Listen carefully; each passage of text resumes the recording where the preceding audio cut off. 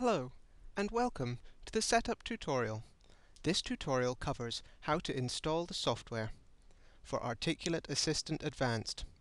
There are two ways to install the software. First is from the CD, which contains the files seen in this window.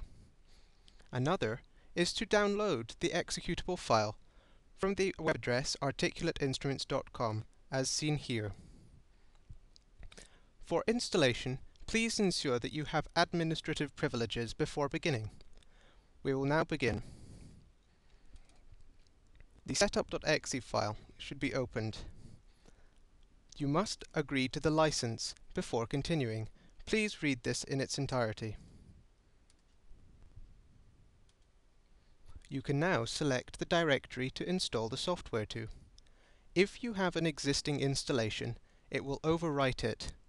It will also overwrite any custom user settings from your previous version. However, it will not overwrite your data. The following window shows options for which components to install. There are pre-configured options available from the drop-down menu, and you can also select individual components from this list. DLL files shown here and are for video drivers and the multi-channel drivers. If you are using ultrasonics hardware, please select corresponding to the software you use from these radio buttons. Default initialization files, shown here, refers to the ini files. In the present iterations of Articulate Assistant Advanced, new versions of the software may require overwriting these files to install properly. We cannot guarantee the software will install correctly if you uncheck this box.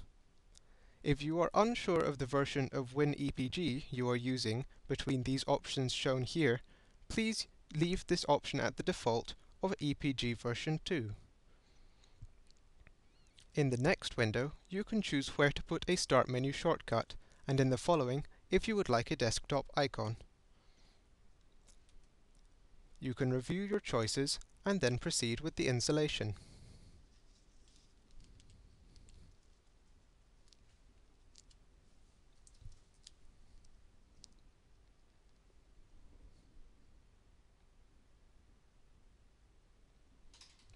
When installation is completed, this dialog box should announce successful installation of the drivers used to interface with the software license key, which is needed to activate full functionality. You can still run the software without a license key, but in such a demo version you will be unable to import or record data, although example data is available. This concludes installation. You can now run the software from your desktop shortcut or from the Start menu. I will now show you how to uninstall the software. First, navigate to the directory in which you have installed the software. By default, this is aaa in the C-root directory. You can find an uninstall executable file. Simply by running, you can now uninstall the software. This will also remove your user settings. This concludes setup tutorials. Please see further videos for running the software.